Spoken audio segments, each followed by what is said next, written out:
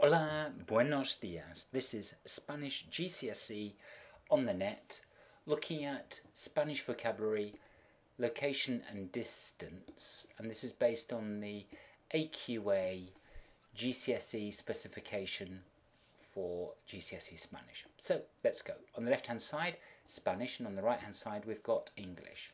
So let's go. A un paso de. A few steps away. Abajo, abajo, abajo de, under, below. Afuera, afuera de, outside. Ahí, ahí, there. Aislado, aislado, isolated. Al final de, at the end of. Allá, allá, over there. Allí, over there.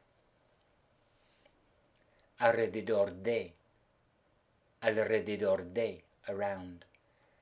Aquí, aquí, here. Arriba, arriba de, above, on top of. Atrás, atrás, behind. Cerca, cerca de, near. Cercano, cercano, nearby. Contra, contra, against. Debajo de, under. Delante, delante de, in front of.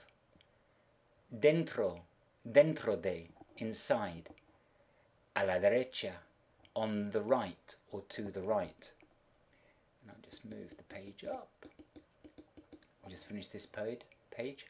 Todo derecho, straight ahead. Detrás de, behind. En todas partes or por todas partes, everywhere.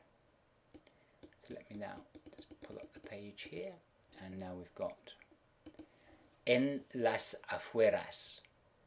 En las afueras, in the outskirts. Encima de, above, on top, overhead. Enfrente de, opposite. Entre, between. El este, east. En el fondo, or al fondo, at the back, at the bottom. Fuera de, outside. A la izquierda,